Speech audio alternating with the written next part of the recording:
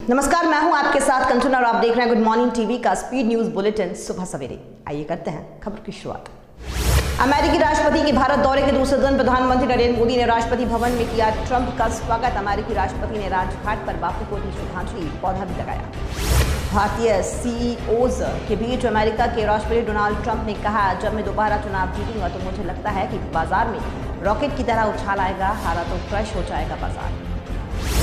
53 minute की press conference में अमेरिकी राष्ट्रपति ट्रंप ने दिए 19 सवालों के जवाब। सीएए पर कहा, भारत का अंदरूनी मामला, उम्मीद है वे उचित फैसला करेंगे। वहीं ट्रंप के सम्मान में राष्ट्रपति भवन में हुआ रात्रि भोज। दिल्ली के सर्वोदय कोएड स्कूल पहुंचे अमेरिकी राष्ट्रपति डोनाल्ड ट्रंप की पत्नी मेलानिया। हैप्पीनेस क्लास अटेंड कर बोली, यहां आकर बहुत खुश, दुनिया इससे ले सकती है प्रेरणा।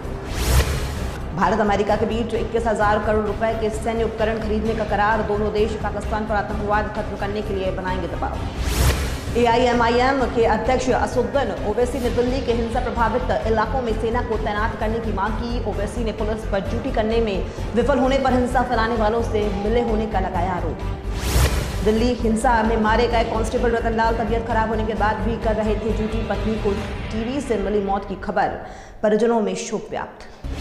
नागरिकता संशोधन कानून के मुद्दे पर बदतर हुए उत्तर पूर्वी दिल्ली में हालात। दंगाइयों के आगे पुलिस भी बेबस। उपद्रवियों का पार्षद के दफ्तर पर पेट्रोल बम से हमला। हिंसा से अब तक 10 से ज्यादा मौत। अप्रैल में खाली हो रही राज्यसभा की 55 सीटों के लिए होगा 26 मार्च को मतदान। इसी दिन होगी वोटों की गिनती। नामांकन प्रक्रिया 6 मार्च से होगी शुरू। कोरोना वायरस का चीन में कहर जारी। जापानी शिप पर फंसे भारतीयों को निकालने के लिए भेजा जाएगा चार्टर प्लेन। दक्षिण कोरिया में 950 से ज्यादा लोग संक्रमित। छत्तीसगढ़ के राजनांदगांव में मध्य प्रदेश बॉर्डर पर सुरक्षा बलों और नक्सलियों के बीच देर रात हुई मुठभेड़।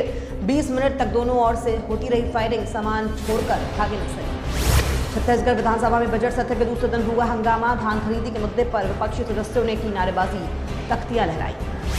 आज के सुबह सवेरे में फिलहाल इतना ही, लेकिन खबरों का सिलसिला लगातार जारी है। बने रहिए गुड मॉर्निंग टीवी के साथ। नमस्कार।